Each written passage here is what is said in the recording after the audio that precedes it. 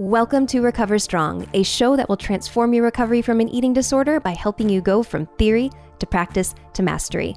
I'm Jessica Flint, founder of Recovery Warriors, and you are listening to our podcast channel created specifically for you in all the stages and phases of recovery. I want to celebrate you for carving out this special time to learn new skills, tools, and get the inspiration you need to recover strong. Let's get started.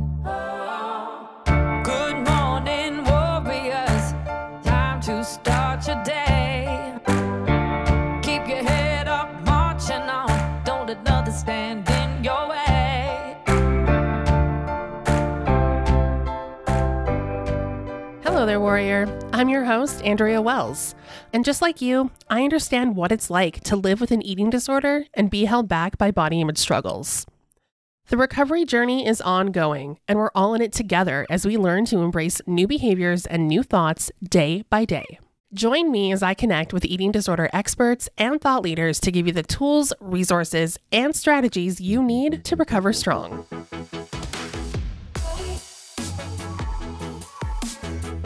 Today, we're talking about taking your power back around holiday desserts and treats. Now, for people with eating disorders, sweet and sugary foods can be very triggering. Desserts can be a fear food that you avoid or something that you're drawn to binge on. And this can be a difficult time of year with so many holiday gatherings happening that are filled with pies, cookies, cakes, puddings, you name it. And this episode first aired last year around this time, and we are bringing it back today to help you navigate dessert triggers and fears this holiday season. And this is a fun episode to revisit because it is one of our very first 5 Things features that we ever did. And we were experimenting with the format and having some members from our team come on to share their experiences. So you'll be hearing from Recovery Warriors team members, past and present. And while I've been behind the production of every show on the podcast channel, behind the scenes, this episode was the very first time that I appeared as a guest. And we have come so far as a podcast channel since then, and we love to experiment and let curiosity guide us to try new things. And we are continuing to evolve, particularly as we have decided it is better to pause the 5 Things format moving forward and focus more on conversational interviews with experts and warriors with lived experience. And from our listener feedback, we know that the 5 Things format was a favorite and we love doing it. It's original, it clarifies key learning objectives.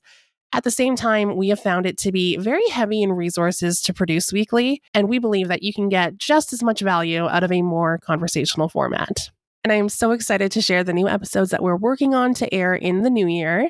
I am currently recording with some amazing guests and discussing topics that will help you to gain the tools and mindset shifts that you need to improve your relationship to food and body for a lasting recovery.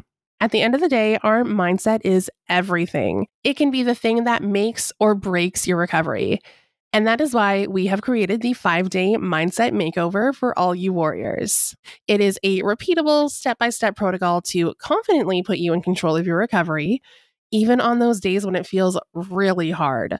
So if you're feeling stuck or blocked from reaching your full potential when it comes to recovering from an eating disorder, go through the 5-day mindset makeover at recoverywarriors.com/mindset and get the boost you need to succeed. And if you're a podcast listener, you get 50% off the mindset makeover, including some other special holiday bonuses. To claim this offer, go to recoverywarriors.com/mindset. Now let's get into our special throwback episode on taking back your power around desserts and sweets this holiday season.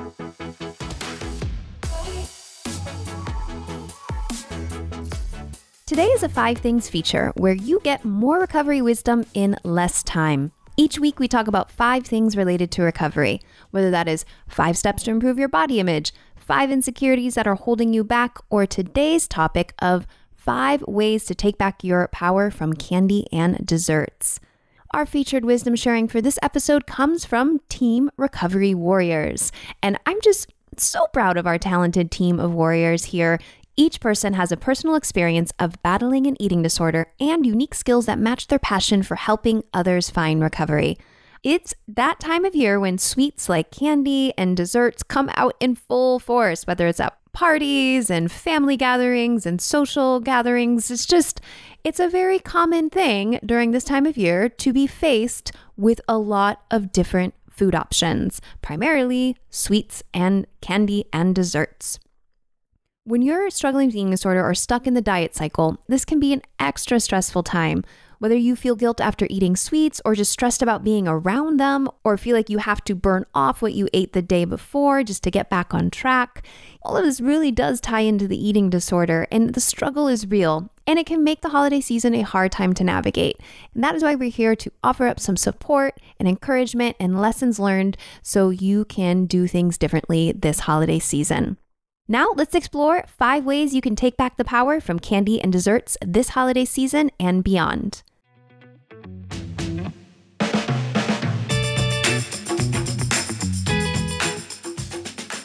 Number 1, ditch the good versus bad food mindset. To talk more about this, I first want to introduce you to Madeline. So I'm Madeline, and I'm in charge of sort of media and design for Recovery Warrior. So I guess for anyone who doesn't really know what that means, that's anything that involves sort of branding, colors, creating editorial artworks, thumbnails, anything that's sort of a creative representation of the company. I struggled myself for over 10 years with anorexic bulimia, and obviously that really impacted my life first quite negatively for that time, and then at the same time quite positively after I went through recovery. And now that I'm fully recovered, it feels pretty perfect. It feels really special that in a way I can, on the one hand, use my creative skills, which is something that I really enjoy and that's really fun for me. But that I sort of have this feeling that at the end of that, in an indirect way, I'm actually helping other people that might be on this journey that is quite challenging. And if I can sort of be even a tiny part of helping anybody recover, then that's so meaningful and special to me. Y'all, it has been so cool to have Madeline be a part of our team because the brand has totally transformed and it's like finally come into its true colors. You know, it's out of the curlers, out of the bathrobe, and is now the belle of the ball. And I am just, and as you know, I love to say, we don't become our best selves by ourselves. And so together we've been able to fully embody the bold, authentic, and creative brand that I always have known Recovery Warriors been at our core. And now with our brand more established, we're really able to radiate our essence of growth, depth, optimism, and freedom. Now, speaking of freedom, let's hear how ditching the good food versus bad food mindset was able to liberate Madeline from her eating disorder. For me, definitely, sort of moral evaluation, I guess, of food was definitely a huge thing when I was really struggling with food. So anything that in my mind was considered a bad food or a wrong food, so anything that had a lot of sugar or a lot of fat or whatever, that was kind of like a no-go. So for me, what was often hard is that, if I was in a public setting, then that was like, no, I would try and stay away from that. Mainly also because I felt like there wasn't really a place for me to purge. I would just kind of have to live with it. I would just have excuses always ready to go. I don't like that. I'm not in the mood, whatever it was, which of course is really sad because there's a lot of moments in life where whatever, that's just part of it, whether it's a birthday cake or the family coming together to go for ice cream or anything like that. And then when I was alone, it was kind of like, obviously when we forbid ourselves certain things, then they kind of become that much more tempting. So then when I was alone, it was kind of like all these foods that I would never allow myself to eat. I would just want all of it. And then of course I would go overboard and then you don't feel good either. So that was always kind of a horrible struggle. It was just awful. Like it's awful to exclude an entire food group just because in your mind you can't live with having it in your body. Like it's crazy how when you look at it in retrospect, it's so much easier to sort of spy that, I guess, or to like see it and to be like, wow, that's so crazy. But then when you're really in it, it just feels so impossible. So that's really, it felt impossible. I felt hopeless a lot of the time. I felt like I would never get out of it. I really often questioned if I would. I felt like I would always feel this way about food. And now, I mean, I some days I truly can't believe the extent to which I feel recovered. I really feel so free around food and it just doesn't have a hold over me anymore. Like I don't attach the same moral meaning to it anymore. Ice cream is just ice cream. cake is just cake. And if I feel like it, I will have a piece. If I want a second piece, I'll have a second piece. If I want a fifth piece, I'll have a fifth piece. If I don't want a piece, I won't have a piece. And it doesn't have to mean anything. And that like liberty is just so amazing that I get to feel that. I feel like I really do want to say when it comes to this is that recovery is possible. Like, I really want anyone listening to this to hear that from somebody who did truly recover from a 10-year eating disorder, because I experienced even health professionals that sort of implied that for a lot of people, full recovery isn't possible. And you might always, slip back into these habits. And I know when I heard that, it was so hard, because you don't want to think of the rest of your life thinking, when I'm 50, I'm going to be at someone's wedding and not want to eat the cake. That's just sad. So it is possible with the right team and the right support. And if you want it, then you can 100% do it. Yes, recovery is 100% possible. This reminds me of one of our company core values at Recovery Warriors, and that is everything is figure outable. If at first you don't succeed, try again, and be open to new ways of finding solutions. The mindset that got you into the eating disorder is not the mindset that will get you out of the eating disorder. Now let's move along to the next way to take back your power from candy and desserts.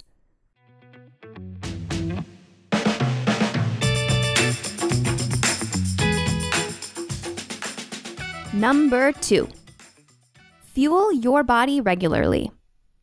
To talk more about this, I first want to introduce you to Manaya. My name is Minaya Gora, and I'm originally from Madrid in Spain, where I'm currently living. I've been living abroad for quite a few years, actually, and I came back to my hometown, which is about half an hour away from Madrid and really close to the mountains. And I love it here.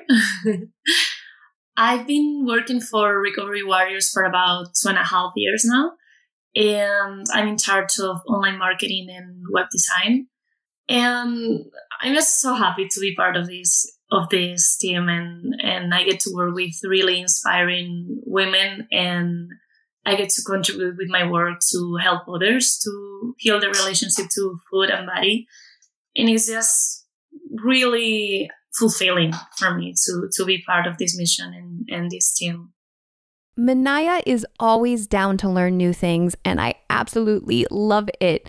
I've literally thrown everything her way over the years, and she embraces the everything is figure outable mindset and quickly learns new softwares and skills.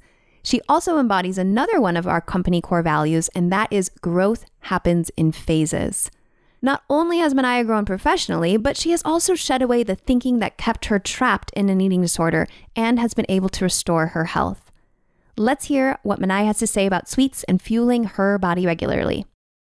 So my relationship with sweets and candy has been somewhat of a complicated one, more especially with carbs in general than sweets in particular. I've never really been someone who really enjoys sweets. But coming from a history of restrictive dieting and compensatory behaviors, I came to a point I was desperate when I was in the depth of my eating disorders. I was desperate to find a way out. And I came across the blog post where it said that for regulating your blood sugar levels and your eating habits, it was really helpful to quit sugar. So I thought it was a good idea at the moment. Hint, it wasn't. And I went cold turkey with it. I removed sugar completely from my life. And the funny thing is, as I said before, I wasn't someone who used to have sweets that much. But the moment I removed it from my diet and I didn't allow myself to have it, it was as if I just couldn't stop thinking about it. And sweets was the only thing that I wanted to have. And I would look at photos and it was completely crazy. And suddenly sweet had this power over me, which they had never had before. So it actually took me some time to realize how unhealthy this was and how it was not helping me at all. It was actually disconnecting me even more with my hunger cues and unregulating my blood sugar levels.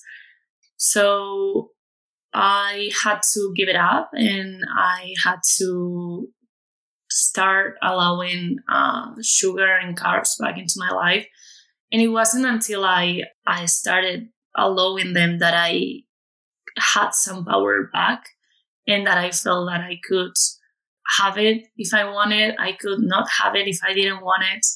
And I was in control of it. Not in control in a compulsive, unhealthy way, but in control as in I was in touch again with my hunger cues, and I could decide whether I wanted it or not. My piece of advice is actually two things that I think that come hand in hand. The first one is I'm sure you have heard this like a million times because you hear this in recovery over and over again, but I can't say it enough. Eat regularly, eat nutrient-dense food regularly so that your body has enough fuel and enough power to function properly.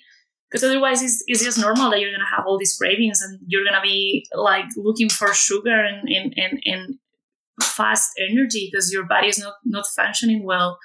So first, regulate your meals, and then start allowing more freedom into your routine with food. So the more you control your food, the more it's going to control you.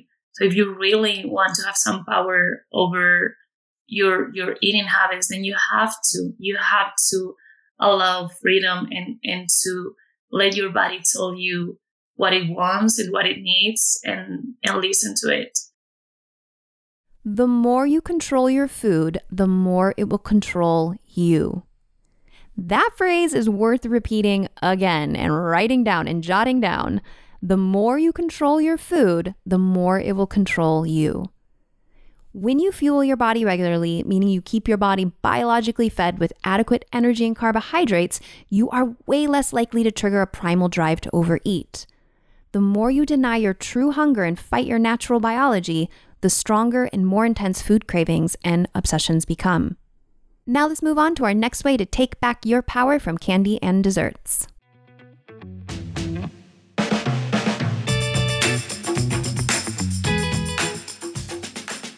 Number 3, let go of guilt.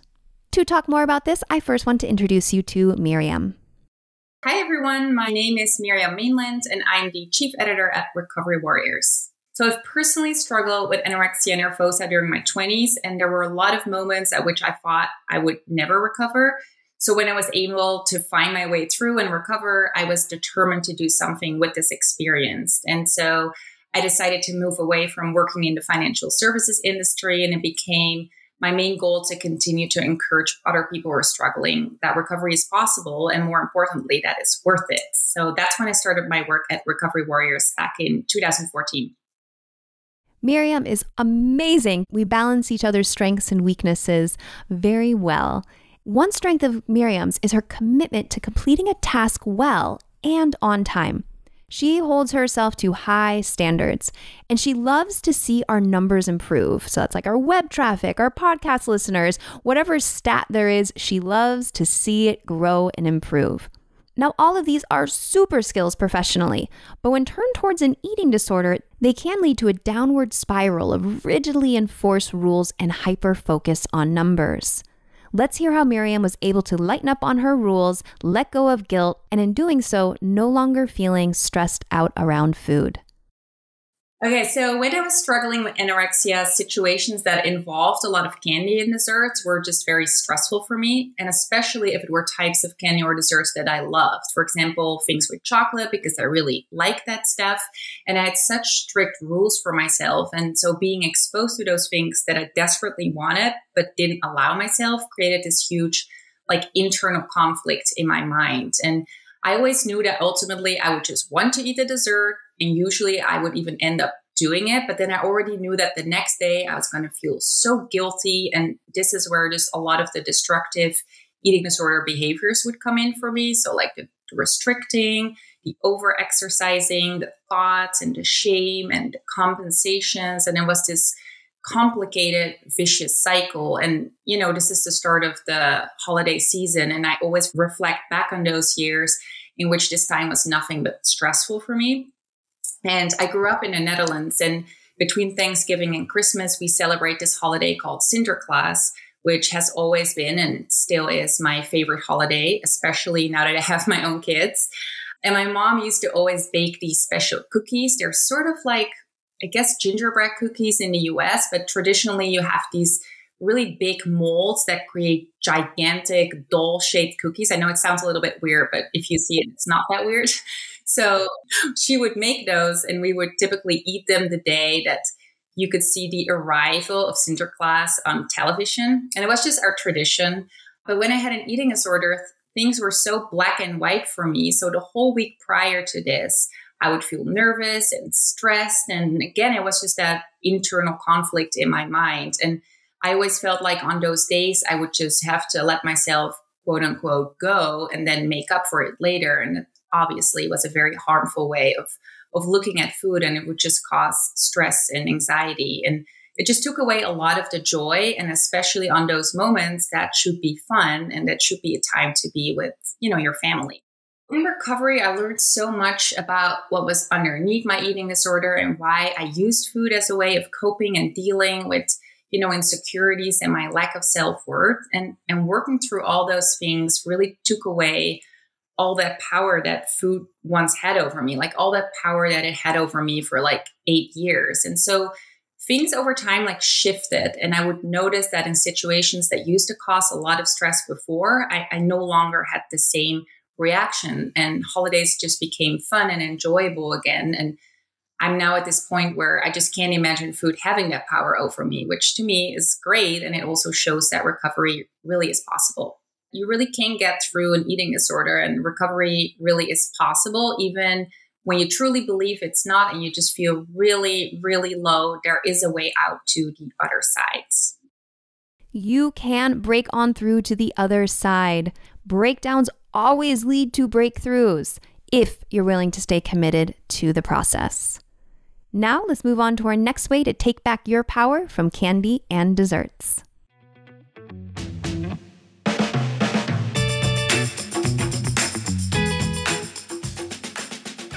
Number 4, embrace intuitive eating. To talk more about this, I first want to introduce you to Andrea. My name is Andrea. I'm the podcast producer at Recovery Warriors. So I work on things like audio editing, script writing, and a few different tasks behind the scenes to help the shows run.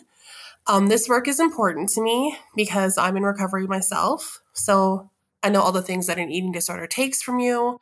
I know the hell it is. And I know all the things that you get back and the better life you can live during recovery. So being able to have my job be something where I help people with this stuff is very special, and it's very important work that I do not take lightly.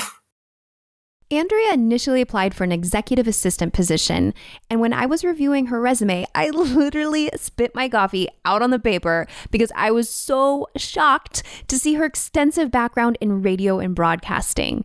It was a dream come true to have her resume get on to my radar and have her apply, because just at that moment, the vision for the Recovery Warrior shows was beginning to take form. Andrea plays a pivotal role in helping us make our motto of many voices, one journey come to life through our podcast and our editorial. Andrea also brings a unique perspective of being in recovery while managing a health condition. Let's listen to her story and lessons learned. So I'm about 5 years into recovery, and I've embraced intuitive eating, and it was going really well until I hit a bump in the road, which was about 2 years ago. And that was because I was diagnosed with type 2 diabetes.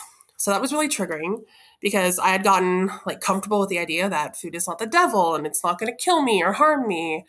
And I was finally making peace with that. But then suddenly I'm facing a situation where that's changed. I had doctors prescribing weight loss and all of the usual diet culture stuff.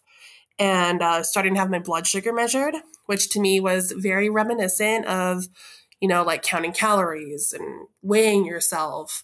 And then suddenly sweets and candy had become like a forbidden fruit once again. There wasn't a ton of information out there about how to practice intuitive eating when you have diabetes, but I sought out what was there. I just want to make it really clear, like, I'm not a doctor. This is not medical advice. I'm just sharing things that I have done that have worked for me in my situation.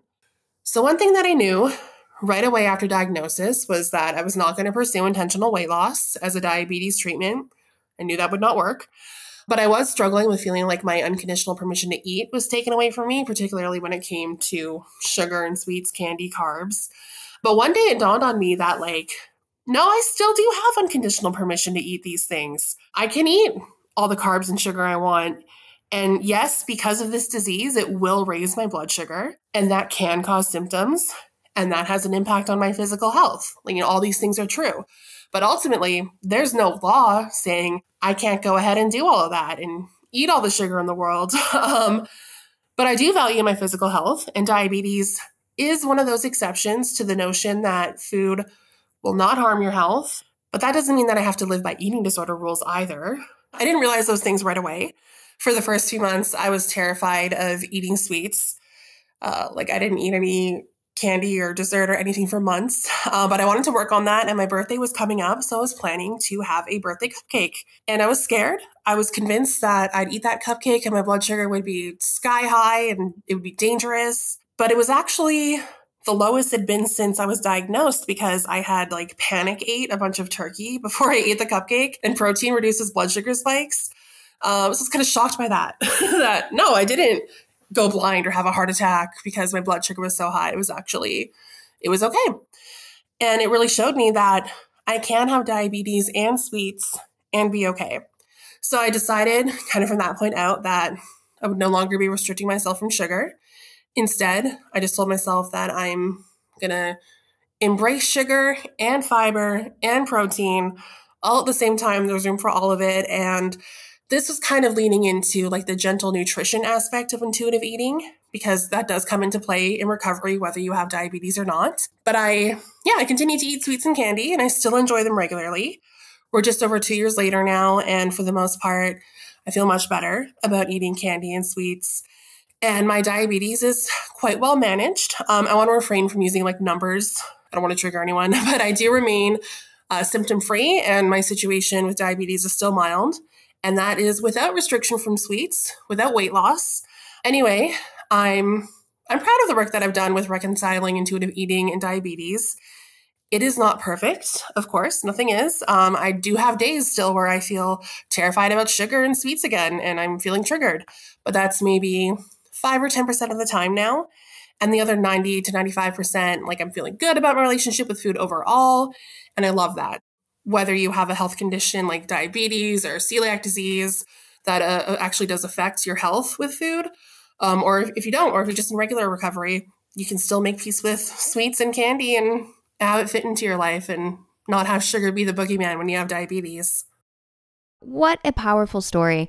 I remember when I was diagnosed with PCOS, which stands for polycystic ovarian syndrome, and all of the medical literature I read said, do not eat sugar and avoid carbohydrates. And I was at the time still actively in recovery when I got this diagnosis. And man, it threw me for a loop. Here I was trying to step forward in my recovery and, reject diet mentality and really start to honor my hunger signals and embrace intuitive eating. And then at the same time, I'm being told to eat a restrictive diet. Like Andrea, with time, I was able to find the balance.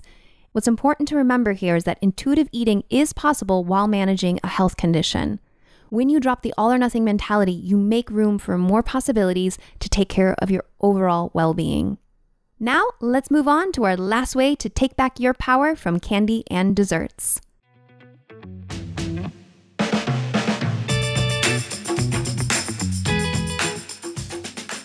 Number 5. Come out of hiding. I'll bring us home with this last way to take your power back. When I reflect back on the years that I lived with an eating disorder, I found that there was a pattern or a theme that would come up a lot.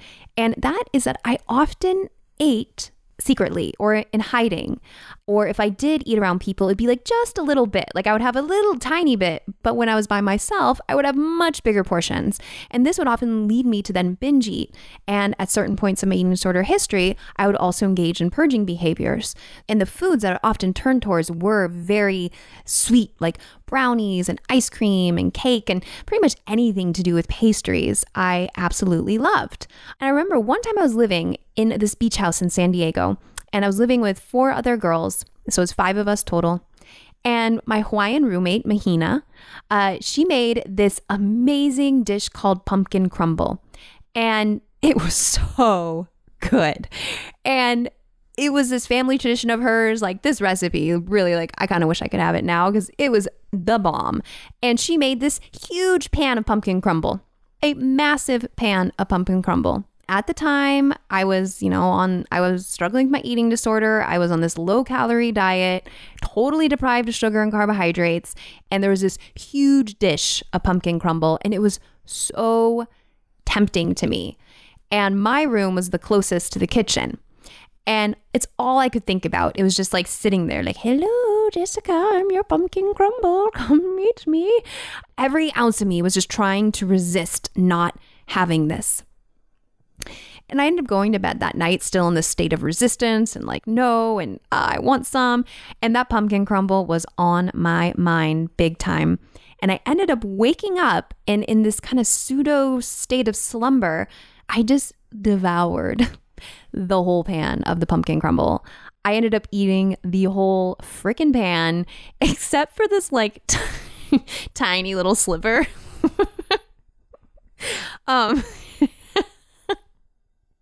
I just laugh at like the absurdity of this like massive pan. And then I'm just like, I'll just leave a little tiny bit in case they want some.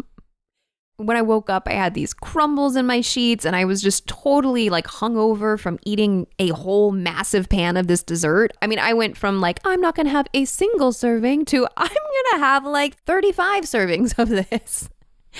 And oh man, I was so ashamed because I mean, it was kind of obvious that like somebody ate the pumpkin crumble. I mean, it was there the night before and then in the morning, all of it was there the night before. And I was just, once again, just so ashamed to say that it was me.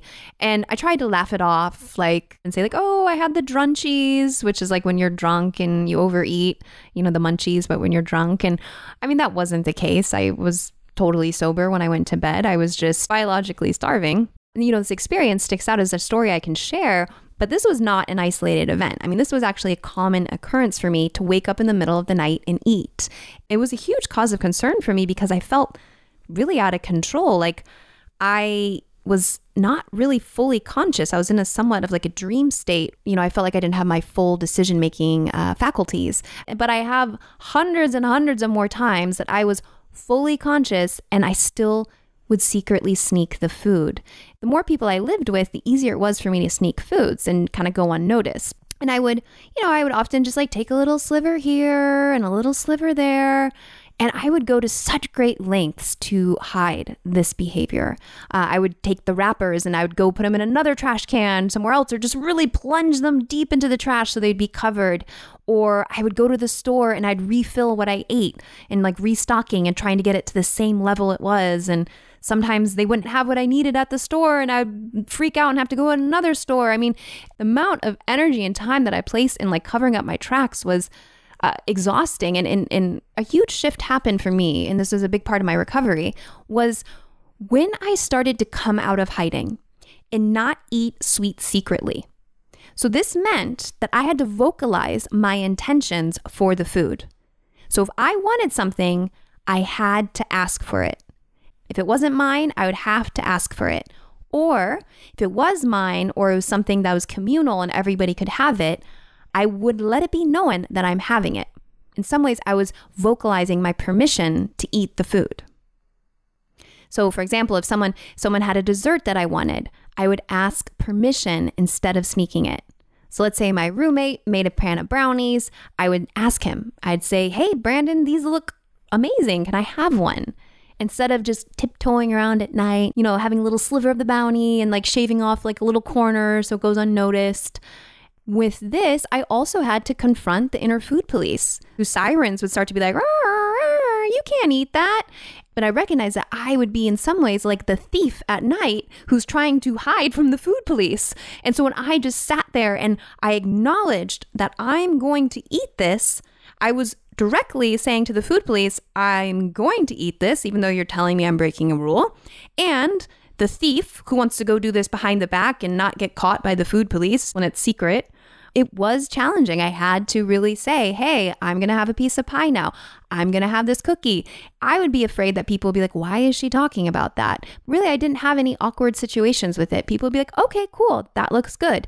But it was a huge thing for me to publicly state what I wanted, what I was going to do with that food and not eat it behind closed doors in hiding. And so I started to be able to eat these sweets in public and change the way I interact with them in private.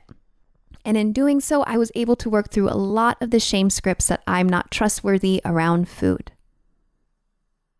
So to review, the 5 ways you can take back your power from candy and desserts are to ditch the good food versus bad food mindset, fuel your body regularly, let go of guilt, embrace intuitive eating, and come out of hiding.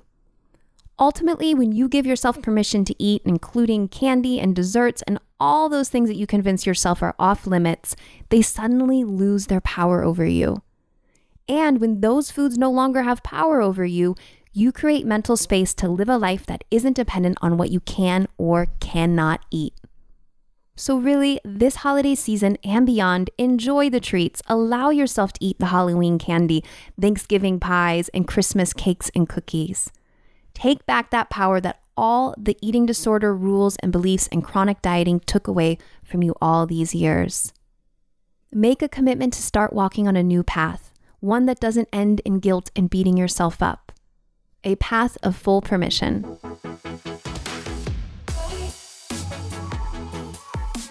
Well, my warrior friend, thank you for having the discipline to listen in.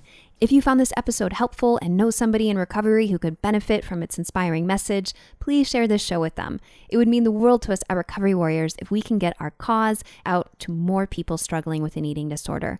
So if what you heard today was helpful, share the show with another warrior or anyone on your treatment team. You can do this directly from your podcast player or send them over to recoverywarriors.com. We have a goldmine of free resources there for all stages of recovery. And until the next episode, may compassion light the path you are on and courage keep you on it. You totally got this, warrior.